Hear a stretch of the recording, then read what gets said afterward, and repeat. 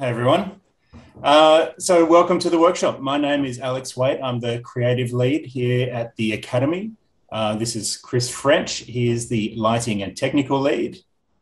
And Dylan Neal, our effects lead. Hey guys. Hey everyone. Everyone.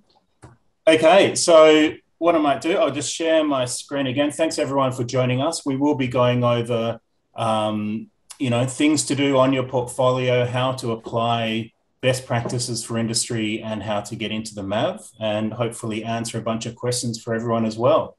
But before we kick off, what I might do is we'll go over just a few minutes to describe what the MAV is, what we do. I keep saying MAV, I know it's a Master of Animation and Visualisation. And we'll just go over that quickly and then we'll get into the portfolio and reel work. So here we go. There's us again. Great photos and our names as well, in case anyone forgot in the last few seconds.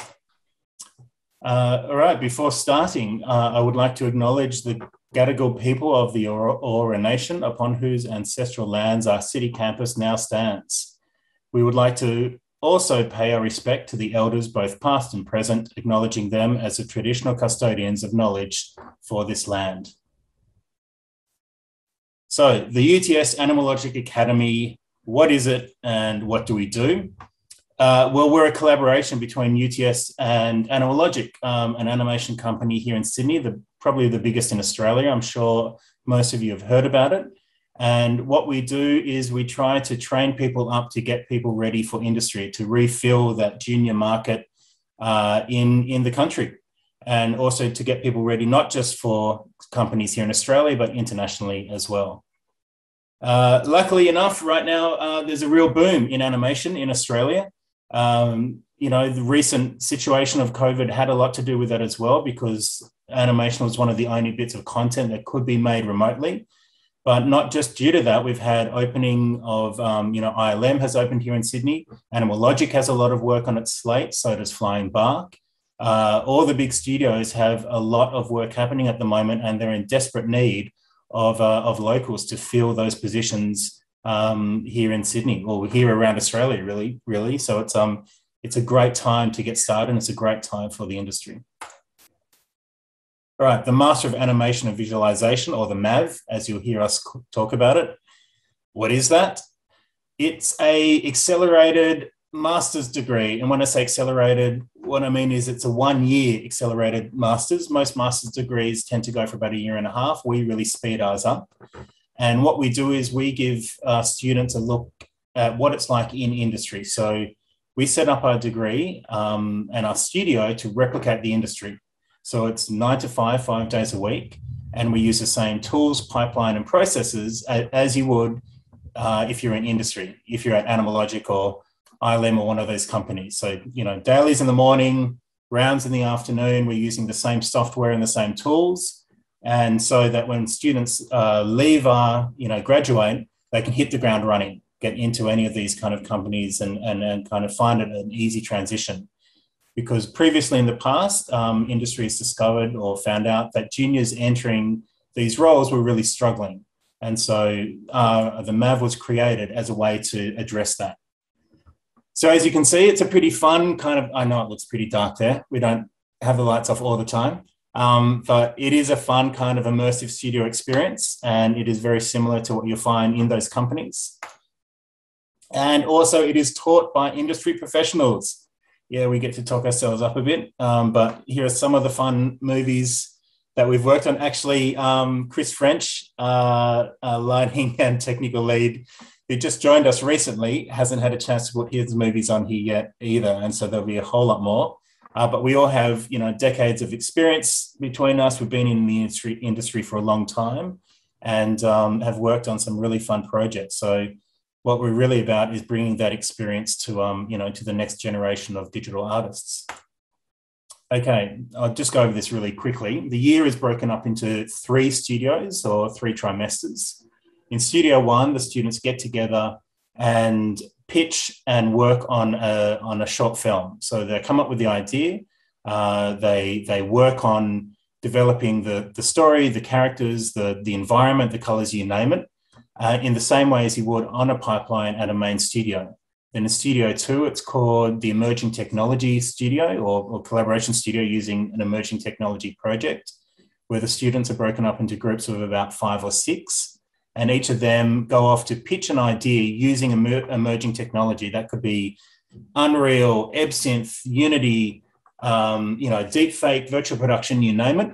And then at the end of Studio 2, they pitch their idea to a panel of industry experts, and a winner is chosen to move on into Studio 3. Then in Studio 3, we finish both projects. We finish the short film, and we further develop the emerging technology project from Studio 2. It's a lot of fun, and it's an intense Studio 3. That's where we are at the moment, but, we love it. All right. Cast your eye over here. There are some of the studios that our graduates are currently working at. A lot of them, and not just in Australia, but around the world as well. We do maintain a close relationship with these studios. We're constantly in contact with them. We have guest speakers from each of these studios come and talk to our students throughout the year. They also come to us when they're looking for people as well. And we like to try and find positions, and we work with the students at the end of the year in helping them find work. A few of our achievements. So we're ranked in the top 10 schools in the world by the Rookies. We've won awards at SAGRAPH and the Rookies and AEAF. And over 90% of our graduates find work in the industry within 6 months. And I think a lot of that has to do with how we practice and how we replicate the industry. So our graduates are ready to work from day one and know what to do. So what I might do here is, it's one more slide. So what we're doing at the moment is trying to find students who want to specialise in these departments. So a point of difference between us and a lot of other kind of educational facilities out there is that we really design our course about creating and teaching specialists, not generalists. So by now, because we're a master's degree, most people should know what they want to do. And what we do is we take your skill set and we elevate you to an industry standard.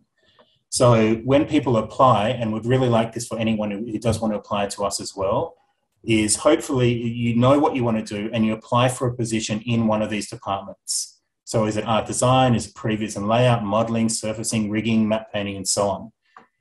There are some departments that naturally kind of work well together, and some students do touch 2 of them together or work in 2, like, modelling and surfacing or comp and lighting.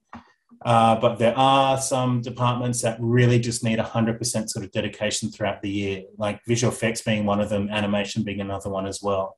You really have to kind of commit to them throughout the year because the people you're competing against are doing that. So what I'm going to do here is stop sharing my screen. Okay, we're back to us. All right, Chris Dillon. So look, we'll go over each one of the different departments in a second. But before we get to that, like just as a general rule, like what would you guys say is like the top things to keep in mind when sort of applying or putting together your portfolio and reel for industry?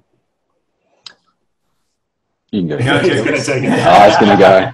I was going to say, I think your showreel doesn't have to be long. It just has to be really good. Like if you've got 3 really good things, that's all you need. Chances are whoever's watching it is going to be short on time, and they're probably not going to get past 30 seconds anyway. So just put the 3 very best things on there. That could be enough. Yeah, totally. I guess for applicants for the MAV, my sort of main thing to keep in mind would be that we're not looking for you to be already awesome. Like, we're really looking for potential. So it's, you might think, and for what Chris was saying as well, like if you got one thing to show us, that can be enough, but like, we kind of just looking for like, okay, does this person, have, sort of the raw materials that we need to be able to kind of shape them in the right direction to get them ready for industry. So I'd say that's probably my first point. Yeah, totally. Because there's some people, and we've heard from people in the past who've looked at the work that we've done at the academy, and obviously what we're showing on there on our socials and everything is the finished product. It's that It's that kind of insta life kind of syndrome. And what it comes down to is almost that imposter syndrome, you know, that people don't think they're good enough to get in when what they're doing is they're seeing the work at the very end, right? And they're not seeing the work of that the people have done to get in at the beginning, right? So, yeah, you're right, Dylan. What we'll show that to everyone tonight as well, some examples of previous work and past work. But just really want to highlight that what Dylan said is right, that we're just looking for potential, passion. People are interested in their one kind of skill set. And it's not about being, you know, it's not about being an expert in it, because if you were an expert, you wouldn't need us, you know, you could go out and find work straight away. The point is we're just looking for people who have, you know, enthusiasm and have a bit of potential in their reel. That's something we can work with, because then we'll, you know, generate that work over the course of the year. Yeah. And I think like that list that you were showing before in the slideshow is good as well, because I think that's something, you know, like we've always been saying that we're really concentrating on making, you know, creating generalists. I'm sorry, specialists, not generalists. So, I mean, generally, you know, if you're coming into a master's, you've either had a little bit of experience, you know, either with previous study or maybe with some work experience and stuff like that. And so we're hoping that you've kind of at least had enough experience to kind of have a good idea of the kinds of things you like in 3D. You maybe, you know, don't know exactly what you want to do, but if at least you have some kind of idea of like, I think I like doing character animation, or I think, you know, I like lighting and stuff like that. That as well will really help us to kind of work with you to kind of work out what is the exact role that you want to do. And if that's the case, as far as Reel's concerned, put anything that kind of shows off how, like, the stuff that you can do in that role up the front. Yeah. You know, yeah. And that goes for like all reels. You want your best stuff, like we were saying before, the best stuff up the front, but also the most applicable stuff up the front. Put some other stuff on there as well if you've got other, you know, things that maybe aren't quite as relevant. But, you know, having that sort of the really specialised stuff that you really want to concentrate up the front is really cool as well. Definitely. I'm just going to remind, sorry, I forgot to say this at the beginning, everyone, but there's a little Q&A button at the bottom. Please, you know, you can start asking questions in there as we go. And there's a cool little feature too, that if you see a question that someone else has asked and you think it's a good one, you can give it a thumbs up, and the questions with the most thumbs up rise to the top. So we will answer them, you know, first as we get to them. Just a point as well about portfolios, because there are two other departments that don't really sort of have a visual portfolio. So what do you do about them? And they're sort of production and the technical roles. I might talk about production, and then Chris, you can do the technical one. That's cool. So production, people want to get into production. It's really more about the interview process, because production is being a people person. It's being organized. It's being structured. It's being able to understand you know, schedules, timelines, deadlines, you name it. And so it is a little bit more about communication. It's being able to kind of talk to people, listen to people. Listening is a big one. And you know, not really being flustered under pressure and stress. And so what should you do if you want to get into production and want to apply? Well, it's really just, you just name that on the application process, and you don't have to hand in a portfolio. That's fine. We'll then jump straight to the kind of interview part, so we can talk to you from there. Chris, what about technical roles? What should people do for that? Well, yeah, with technical roles, I think either you can't really show anything. It's not like you've got a visual show reel, but technical roles often involve sort of scripting. So if you have scripts that you can show that they can run, you know, if it's inside of Maya, or if it's a Python script that does a renaming function or something on a set of folders, you know, that's really useful, because it shows that you understand scripting and all those kinds of things. The big thing that we're kind of really looking for if you want to go into a technical role is problem-solving skills. Problem-solving that's 90% of the job, I think, sometimes when you're in those TD roles. One of the things have been dealing with at the moment here is we have a character and her hair doesn't want to render. It turns up in the scene, but it doesn't want to render. And so that's what we go and fix. We go and figure out why that's not working. So problem solving, if you can script, that's good. I think they're the two major things. And on what Alex said, you know, it's stressful. It's like, this hair's not rendering. We need to send these renders out tonight. How are you going to deal with that stress? that's a really important skill as well, you know, being able to manage that yourself. So I think they're the three things for me. Yeah, great. I'm going to add one more thing, and that is just keep in mind, like Dylan was saying, but just to reiterate it, keep in mind the role that you're applying for, and make sure that you have content on your reel or portfolio that reflects that role. So if you're applying for a animation role and all you're showing is models or a rig, then that really doesn't give us anything to work with. We do have some tests that we kind of run through people sometimes, but generally it's nice to see just even a little bit of the skill set of what you want to apply for, because that can help us judge your sort of ability from there.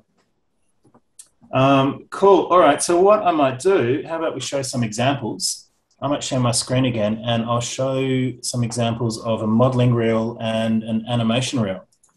So here we go. These are students from last year who have all given us permission to show. All right. So Jason loved cartoons. He loved Disney work. He was a big sort of fan of Disney. This was his reel. I don't believe he did everything in it, but it was mostly modeling. So he wanted to come in as a modeler. And this was actually some assets he modeled for a VR project. And what I'm going to do, I'm just going to jump forward because we don't necessarily need to see this. But what was interesting halfway through were these characters. So he had put through a portfolio of all these different characters that he had modeled. So he'd modeled all these. And, they need work. They're not amazing. There's definitely things that need to be improved on there. They're a bit low poly. They're all a bit sort of, scary eyes and weird sort of muscles and legs and proportions. But that's kind of not the point. The point was that there is potential here. There is someone who is 100% kind of enthusiastic and loves modeling. They love character modeling. Jason just, modeled all the time. Whenever he got a chance, he was just working on it, constantly. And it was something that he was really passionate about. So we looked at this and we saw the different models that he made and thought, yeah, fantastic. We can absolutely work with this person because they know what they want to do. They've done, quite a lot. And that's the other thing as well. There was variety there. There was these models, but he'd also worked on these kind of environments as well and tried different sort of things. He'd worked on modeling for real time. And so it was really great to see, these things, even though they're not perfect, even though it's not great, he put the effort in. And the second, when we get people to apply to the MAV, there are really sort of three aspects that we look for. One of them is, your past sort of educational qualifications. Then it's a portfolio and reel. And the third part is the interview. And so the interview is really where we gauge people's enthusiasm and willingness to learn, and that is, we gauge whether or not someone, is really kind of serious about doing this, because a lot of it is about, if the reel isn't great, but then we talk to someone, they say, look, I know, I get it, but I want to, I'm passionate about this and it's all I want to do, then that's great. That's something we can work with. And then that was Jason at the beginning. And then this was his reel at the end of the year. And, he kept working on his Disney princesses throughout the year. But, we worked on them together, even though they didn't have anything to do with our main project. He was working on these on his Fridays, because our Fridays are a self-learning Friday where people can work on their own projects. And instead of doing anything that wasn't related to his skill set, he kept working and practicing, but we worked on them together. We showed them to people. We kind of practiced and looked at anatomy together as well. And, as you can see, he vastly improved from his last reel to where he is now.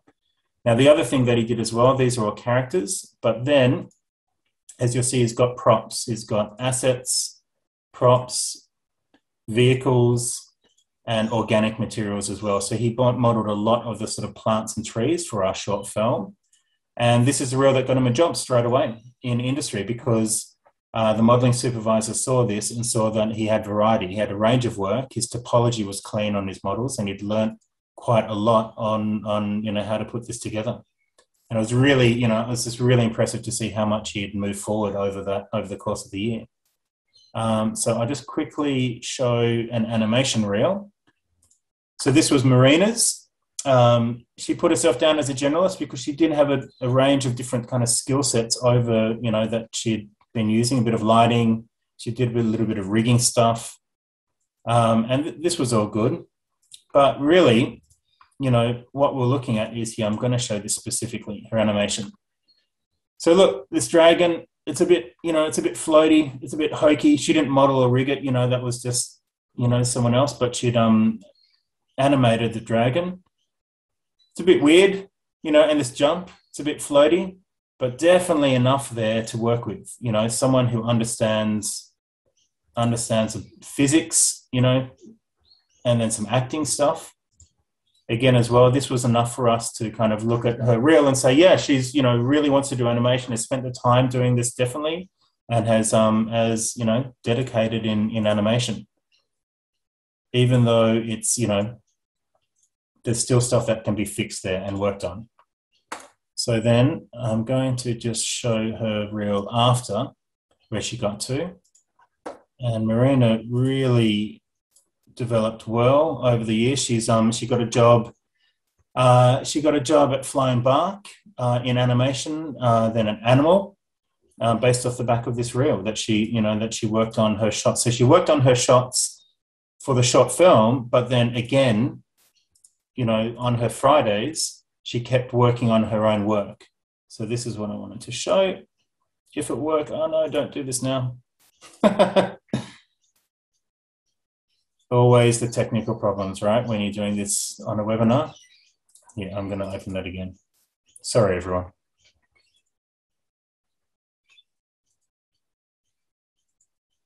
Okay, if I just let this play through, because Marina did another dragon shot that we worked on together. And as you'll see, it's a huge improvement on the one that she did at the beginning of the year. Come on, where are we, dragon shot? There we go.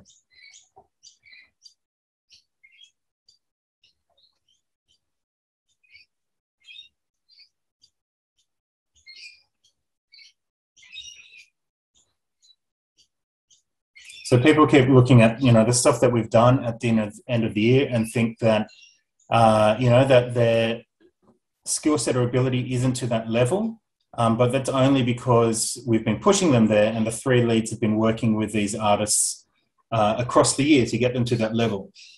And then what most people don't realize is that at the beginning of the year, their work was, was much, much simpler.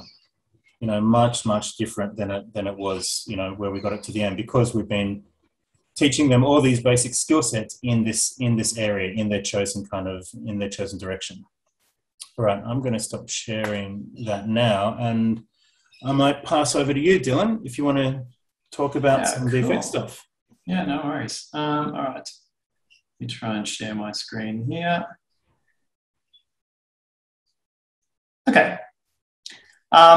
So I'm sort of the effects lead. So effects being, simulations, light, fire, kind of smoke, things like that, explosions, destruction. So these kind of things can be sometimes, especially with the fact that Houdini is kind of the main software that we teach and that's used in the industry. Not a lot of people have had exposure to Houdini before they come to us. So I'll show you a couple of different examples across that sort of spectrum of people who have varying levels of experience with it before they apply to us. So this first one here is from Nathan Barrett. And as you can see, he's done some simulation stuff before. So, I look at this and again, looking for potential. He's got a fair bit of different kind of effects going on in this little sort of shot here. So he's sort of had a good kind of broad knowledge of Houdini already, working on, this little project. So things like the deformation of the couch was all done by him as well in Houdini, and then all your standard kind of simulation sort of stuff like that. Obviously, again, there's lots of kind of, refinements and technical issues and things like that kind of need to be sort of sorted out in something like this. But, you know, the bare bones is definitely there as far as, you know, his knowledge of Houdini is concerned. And so then this is his reel when he finished. When he finished the MAV. So he did a bunch of stuff like this trail underneath the thylacine, which is a really kind of pretty cool, unique sort of effect. He worked on all of this tree fire here, which you'll see in the next one. So, for instance, yeah, so these had a setup here for all of these different kind of trees that you could just put into all the shots. And then, of course, some of his Friday work here, you know, did like this Ghost Rider effect, which is pretty cool, you know, and some other kind of things like this, you know, working on other sort of things. Like, for instance, in our film, there wasn't any kind of water effects, so he went and sort of started kind of learning some of that as well on the Learning Fridays. Yeah, obviously a lot of fire and so on. So that one's cool. I might just do, how much time we got? Oh, so someone, you got time, mate. You can. You do 3? Yep. Yeah, go for it. Cool. All right. So Levi, let me show you this one. Yeah, so Levi's obviously, he had started doing a little bit of Houdini, but this is fairly sort of simple effects here. But what I see here when I'm looking at this reel is, you know, he's thought about attention to detail and stuff here. Like, it's not just, you know, sparks sort of flying out as far as like one little kind of line. He's actually done those little kind of spiky things on the end that you get on those sparks, you know, and stuff like that. So that's, you know, again, an attribute, definitely a huge attribute for someone wanting to do effects is that real kind of OCD, attention to detail. So that's sort of one thing I'm kind of looking for in effects reels, or in anyone who wants to do effects. And so then this is Levi's reel afterwards. Some pretty cool stuff here for destruction. He's got some metal thing. He's got some cool kind of, you know, technical breakdown here as well. You know, and then here's some of his work on the Spirit film. Was this one in particular is awesome, like this thylacine revealing effect. You know, and he worked on a lot of stuff with the trees as well to add branches and stuff in a procedural manner. So, yeah, all really cool stuff there. And then we have Heath. And so Heath came to us with a, you know, generalist showreel. So this is, you know, this is all Maya. There's no Houdini in here whatsoever. But like, when I'm looking at this, I'm seeing, okay, again, attention to detail. You know, a lot of these camera tracks, he's done all the camera tracking and stuff on these. So, you know, they all look rock solid. And camera tracking requires, you know, a lot of some of the same kind of sort of skills and that you need for effects. Like, you need to have, you know, sort of a good eye, like a creative eye, a good eye for detail, and a good sort of technical foundation in 3D. So, and then when Heath finished, this was his reel. And so, yeah, I think this was another personal project of his that he was working on. And then Heath actually did all of this fire, spirit fire stuff, which is, you know, it's crazy considering, like, you know, what you saw his reel was at the beginning. There was no effects in it whatsoever. And then he's come up with all of this stuff. So, you know, if you're, again, you're looking at your thing, you know, wanting to do effects and stuff like that, and you're like, oh, I don't have any effects. I don't really know any Houdini and stuff like that. You can still, you know, if you've got the right qualities, if you kind of have the right sort of technical know-how and ability, and I guess potential is the main thing, we can definitely sort of, you know, help you, kind of push you in the right direction.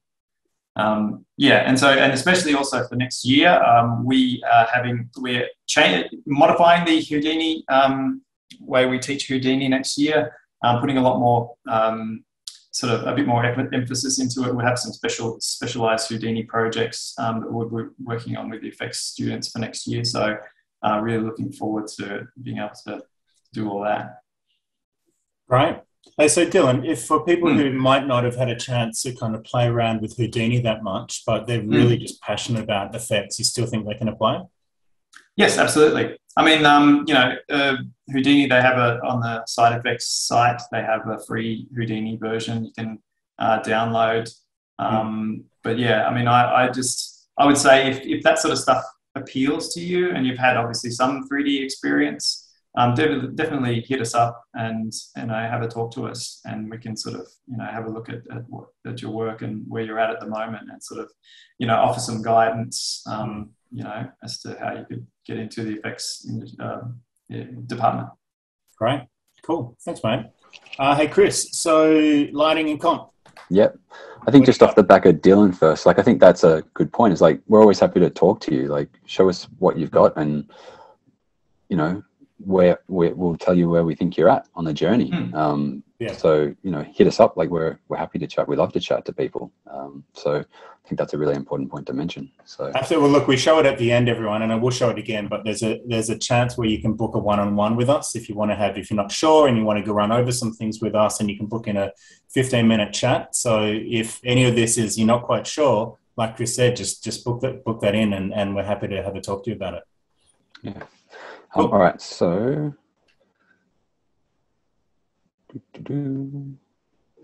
all right, so I am going to show Sam's reel. You can see here she's sort of bit of doing everything: modeling, texturing, lighting, shading. That's a really cool thing. You can see here she's also sort of used some RenderMan and some Arnold, which is nice because different VFX studios render with different renderers. So I always like to see, if you've got experience with different renderers, it doesn't really matter because once you understand the concepts of lighting and rendering, they're very transferable. But this is the bit at the end, which is the bit that I really like, is we just sort of see her layering up all the different lights in the scene. And what we've got is, it's cartoony, yeah, but I'm just going to go back and pause on that one. Is it cartoony? Yeah, but like it's cool. Like there's a nice composition to that scene. And as lighters, we are digital cinematographers. So understanding how to draw the viewer's eye into a shot, make them look where you want them to look. I can see elements of that in this. And so, like the others have been talking about, there's something to work with, which is really good. And the fact that she sort of understands the different components of the shot, like the different lights, and starting to layer them up, that's also really good to see. And this one, this is sort of some more different things. I think it's animation, which it's nice to show that she's tried other things as well, because I think it's good to understand all parts of the pipeline. As a lighting and comp, as we are at the end of the pipeline, so it's good to understand the things that the challenges that are facing other departments. This is her reel at the end of the year. This is a surfacing and comp reel. It's pretty cool. You've got that jade kind of look. It's been lit in Katana with RenderMan. This is the group project. This is Spirit. Really nice lighting. It's consistent across the board. You can see it's nice that she's got at the top, she's told you what she's done. She's done the light rig. She's also done the lighting and just composited the shot. Really important if you're going into like an animated feature kind of career, that you can comp your own shots. Here we can see a breakdown, which is really nice. I can see, okay, that's the tree for her compositing inside of Nuke for this. She gets it. That's good. And even if you're working in live action, you have to sort of do a temporary comp. We call them bash comps to show it dailies. So understanding how to comp is good. And this is nice. I like this because this is the kind of work that juniors do. They're doing props and assets and things like that. And so we can see that she's, from a surfacing point of view, can do all those things that is expected of a junior. Oops. I'm going to just stop sharing for 1 sec. Where is it gone? There it goes. So as a lighting artist and a compositing artist, what we're looking for is an understanding of light. And I think that showreel, the before showreel at the start showed that she understood that. And then you can see there's proof over the years she's really developed that skill and spent that whole time really just working and developing it. So that's what I want to see, I guess, from lighting and compositors. There's because lighting is sort of it's about light. Photography is something that I also encourage anybody who wants to go into lighting and comp to be doing, like walking around with, I mean, we all have cameras, we've got phones. So taking photos all the time, understanding what makes something interesting. So that's kind of our challenge. So I think that's what I want to see from lighting and comp people. Cool. There's also an element of problem solving. So there's lots of that, which kind of leads into those technical roles. Often people at the back end of the pipeline, which is effects, lighting, comp, often have to be problem solvers. And so you've got those people, there's TDs for those departments, but you also have pipeline TDs who are in there making tools to help artists just focus all their time on artistry. You have TDs in departments who are helping those departments with tools and problem solving, figuring out why hair doesn't render and all these things. So if you've got a computer science background and you're like, oh, I'm going to go work in a bank, you can go work in a bank. That's cool. I would find that boring. You know, you can also take those skills and come and work in the film industry, because there's a real shortage, I think, of technical people at the moment who can come and solve these problems. And if you've got some artistic ability as well, if you combine those two, that's a really powerful skill set that will take you a long way. So that's kind of what I'm looking for if I'm looking at someone in a technical role, is can you problem solve? Can you work well under pressure? There's no real showreel, like we sort of said before, for that. It's more of a personality thing. But if you can prove that you can code, show some examples of your code working, or projects that you've worked on, you know, at a software company or anything else, then that's really good. Cool. And what about, same kind of question, I guess, Chris. So what about people who obviously never use Katana, never use RenderMan, you know, Glimpse, or the, you know, those kind of top end software, rendering software and lighting softwares out there? Does that matter? Not really. At Fuel, I used a renderer called Mental Ray for my entire career. Yep. And then when I went to Method, it was RenderMan and Katana, and I'd never used either of them. But, you know, I was up to speed pretty quickly because a renderer, you know, they have similar concepts. Yeah. You know, the great thing if you want to come to the MAB is we'll teach you Katana. Katana is probably the thing that scares people, I guess, because it's new and they don't understand, and it's a different way of lighting, but it's a really powerful way of lighting that will actually free you up and give you more time to focus on the lighting and the art, as opposed to the technical side of like, oh, this isn't rendering, you know. Like, so yeah, you don't need to know Katana. I will teach you Katana. I mean, that I think that goes for every department, right? I mean, that's the thing, is that at the end of the day, it's about the fundamentals, not the software, right? Yeah. And so if you understand contrast, light, perspective, shade, color, you know, those basic principles, then you can apply that to any software, because the software can be taught, right? And it's the same with animation or effects, or, you know, I mean, what are the fundamentals for effects, Dylan? Is it physics and some techniques? Or? Yeah, I guess, I mean, yeah, like I said, what I was kind of looking for is really it's eye for detail, and a bit of a technical mind, because there is a lot of problem solving in effects, and, you know, just, and even, you know, a bit of an eye for motion, I guess, as well. You know, those are the kind of things I'm sort of looking for. Yeah, great. And I think, yeah, I mean, oh, sorry. passion, just be passionate. Yeah. Like, yes, you're going to spend a lot of time doing this. You really want to love it and be passionate about it, and be like, you want to get up in the morning and go, yeah, cool, I'm going to do this today. Yeah, so, yeah, definitely. Yeah, that's, I mean, that's totally, what. Yeah. I was just going to also say, like, just to add to that, you have to love learning to get into this industry. Like, I'd say that's you know, passion and loving learning, because things are always changing. There's new versions of software coming out. You have to, like, keep your knowledge up to date, and that, like, never ends your whole career. So you have to, that's another thing that you need to kind of cultivate as well.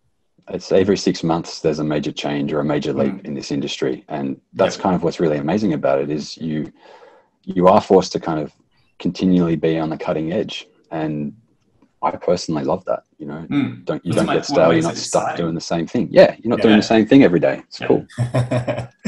Awesome, thanks guys. And hey, Sam is now working at Animalogic as a lighter on one of their animated feature films. So off the back of that reel as well, it's pretty impressive. Yeah. So look, just to because we are going to go to questions in a second, but just to reiterate to everyone, you know, don't that whole imposter syndrome of looking at some of this stuff and thinking that, man, that's something I really want to do, but I'm not there yet, or I haven't got the skills yet. Please do apply anyway. You know, I think you'll be surprised at what we consider the level of potential, you know, and what we are looking for. And you've heard it from all of us at the moment now, is that we're looking for enthusiasm and passion, you know, over a high skill set, you know. That's really kind of, because that's something that we can work with, and that's going to do you well once you get in the industry as well. So if in doubt, apply, right? Don't, there's no point kind of holding back and waiting at this point, because that's just, you know, you might be doing yourself a disservice, and you're probably better than you think you are. And I think that's of all of us, right? We're all better than we think we are, because, you know, we're our own worst critic. But yeah, so get it in front of us as soon as you can. Key top points for your portfolios or reels: include only your best work. Keep it brief. There's no need to do a 10-minute show reel. You know, the duration doesn't matter that much. Have work that's relevant to the role that you're applying for, unless you want to kind of enhance it like we we're just talking about with some fundamental work. Give credit as needed. Look at the big one. If you've got kind of like some amazing scene with a character running through an environment, there's explosions going off, just tell us what you did in there, just so we understand. And also, you don't want to steal other people's work. We've got turned down the sound. Look, I think just take that as a general kind of, don't make it too loud. You know, that's all. Don't make it too crazy. Awesome. All right. So here's the application process. Domestic students register online at UTS to submit an online application. International as well. You can find out the information for both of them at the link below, the animalogicacademy.uts.edu.au, then FAC, to get more information. Now, your application has to include a portfolio, a personal statement of why you want to join the academy, a CV, and your academic record and documentation of your industry experience. Now, for people who are still studying, don't worry, you can still apply, right? We've had that question come up before, and people worried about, wait a second, I don't graduate till the end of this year, but, you know, applications close, you know, on the 31st of, you know, this month, and what do I do? Don't worry, you can still apply, and you can get a conditional offer. Obviously, it's dependent on whether or not you pass your current degree, but don't feel like you can't apply just because you're currently studying. There are the application dates. Now, you can get in touch with us through our website to do a one-on-one with any of us, you know, all of us, to have a chat about if you have any other questions about what we just spoke about, or you can just email through, and we can answer your questions by email as well, if you don't want to just, you know, do the whole sort of Zoom thing too. Please follow us on socials, because we're always posting work there from the students and updates and really fun things about what we're doing. So if you're interested in attending the course, I recommend you do that, just so you can get a better sense of what we do.